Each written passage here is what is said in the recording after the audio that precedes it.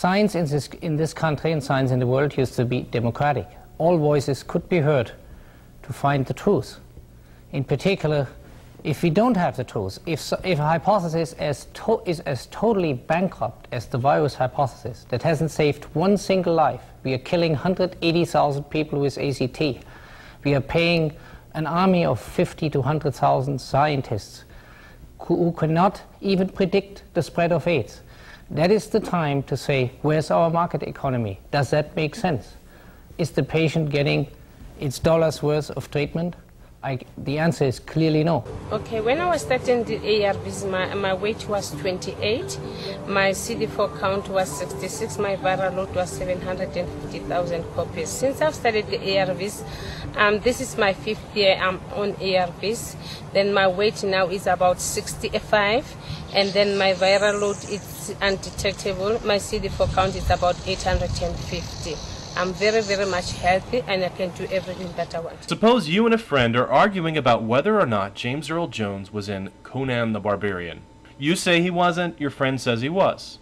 You argue for a time, pointing out that there is no way James Earl Jones would do such a cheesy movie, after just finishing Roots and Star Wars: The Empire Strikes Back. You point out it would be totally out of place to have a middle-aged African-American character in whatever setting Conan takes place. But your friend pulls up the Internet Movie Database. He finds James Earl Jones' biography. He plays an old VHS copy of the movie and shows you the actor in several of the scenes. He shows you the credits at the end of the movie. What do? Do you admit you were wrong? Get on with your life, comfortable in the knowledge that you are not an expert on Conan trivia? Or do you continue to argue the points, looking for flaws in the evidence? I think many of us have done this. We allow ourselves to stubbornly cling to beliefs that are contrary to evidence. That's denial. It's a natural human response to things we don't want to hear. It's different in science, however. The difference between a good scientist and a zealot or a kook is the ability to admit mistakes in the face of strong evidence. In my own graduate career, my thesis project involved a viral protein that I was certain, based on circumstantial evidence, was a key protein in activating dormant provirus. But experiment after experiment failed to produce the result I wanted to find. After 18 fruitless months, I had to switch projects. Admitting failure was one of the hardest things I had to do. But that's what good scientists do. We have a duty to the truth, and we admit we are wrong in the face of evidence. Peter Duesberg, a scientist at UC Berkeley, had a theory. He believed that AIDS, or GRIDS as it was called in the earliest days, was caused by long-term drug use, lifestyle, and especially poppers, a club drug used frequently by certain members of the male homosexual community. His theory was plausible in the absence of any other evidence. The early risk groups for the syndrome were mostly IV drug users and gay men. Very little was known about transmission and causation. It seemed like a reasonable theory, and was published in journals alongside other possible explanations. But then, human immunodeficiency virus was discovered in 1983, and the epidemiology of the disease made it obvious that it was being transmitted by intimate contact and by transfusion. The first transfusion patients and the first hemophiliacs were diagnosed. Some cases were only linked by the dentist they used. Duesberg's theory was becoming less and less plausible with each new discovery. Now, a good scientist might have walked away, admitted his theory was not supported by the new evidence, and gone back to his work on cancer. If he had, the world might be a better place. Instead, he dug his heels in. Hemophiliacs are getting the disease? Well, factor VIII is immunosuppressive. Add that to the theory. What about transfusion patients like tennis athlete Arthur Ashe? They must have had some other condition. What about the 47 laboratory workers who have contracted the disease from occupational exposure? Well, they must have all been secret homosexuals or injectable drug users. What about the millions of Africans dying from AIDS? Well, they're just sick with malaria or bacterial pathogens. Everybody knows Africans have always been sick. Add that to the theory. Duesberg had entrenched into his position and would not be budged. His papers on the topic were initially printed, but as the evidence began to go against him, his papers and grants began to be viewed with more embarrassment. His colleagues recognized that he was too invested, that his theories were becoming more elaborate and less scientific. He responded with vitriol, accusing former friends of suppressing his research, of being complicit in a cover-up. He became more and more of a contrarian, objecting to each new discovery out of hand. He continued to attempt to publish reviews of the work of others on the topic of HIV/AIDS, poking holes and insisting on artificial standards of proof. What he didn't do was to produce positive data for his own theory. His work was never on HIV. To my knowledge, he's never had HIV in his lab at UC Berkeley. His virology experience has been on animal retroviruses, unrelated to HIV, which is a specialized kind of retrovirus called a lentivirus. So he abandoned a serious effort at research and took his pet theory directly to the public.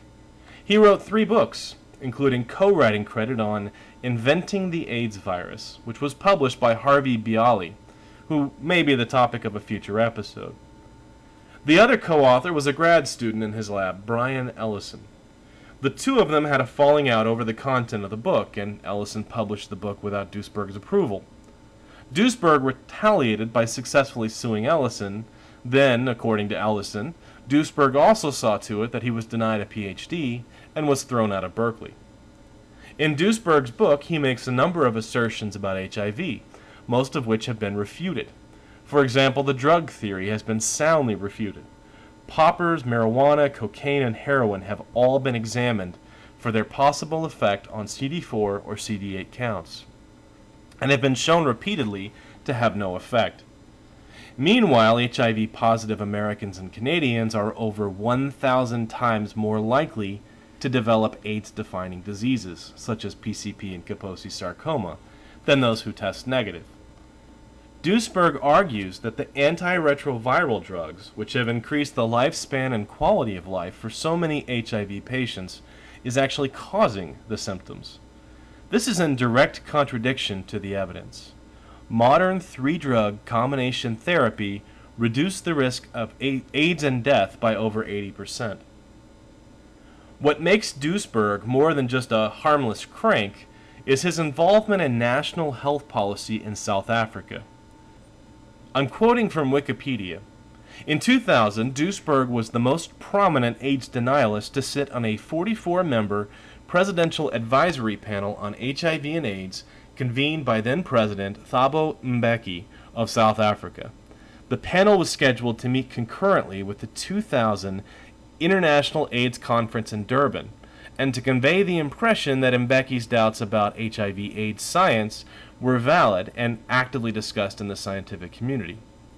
The views of the denialists on the panel, aired during the AIDS conference, received renewed attention. Mbeki later suffered substantial political fallout for his support for AIDS denialism and for opposing the treatment of pregnant HIV-positive South African women with antiretroviral medication. 2 independent studies have concluded that the public health policies of Mbeki's government, shaped in part by Duesberg's writing and advice, were responsible for over 330,000 excess AIDS deaths and many preventable infections, including those of infants. A 2008 Discover magazine feature on Duesberg addresses Duesberg's role in anti-HIV drug-preventable deaths in South Africa. In the article, Max Essex, a prominent HIV/AIDS expert, says that history will judge Duesberg as either a nut who is just a tease to the scientific community or an enabler to mass murder for the deaths of many AIDS patients in Africa. A number of scientific criticisms of Duesberg's hypothesis were summarized in a review article in the journal Science in 1994, which presented the results of a 3-month scientific investigation into some of Duesberg's claims. In the Science article, science writer John Cohen interviewed both HIV researchers and AIDS denialists, including Duesberg himself, and examined the AIDS literature in addition to review articles written by Duesberg. The article stated, although the Berkeley virologist raises provocative questions, Few researchers find his basic contention that HIV is not the cause of AIDS persuasive. Mainstream AIDS researchers argue that Duesberg arguments are constructed by selective reading of the scientific literature, dismissing evidence that contradicts his thesis, requiring impossibly definitive proof, and dismissing outright studies marked by inconsequential weakness. The article also stated that although Duesberg and the AIDS denialist movement have garnered support from some prominent scientists, most of this support is related to Duesberg's right to hold a dissenting opinion, rather than support of his specific claim that HIV does not cause AIDS. I'm sad for Dr. Duesberg, because he has ruined what might have been a promising career in cancer research, not for holding views in contrast to his peers, not for being controversial, but for failing to recognize when he is wrong. The legacy of his denialism makes the world a darker place.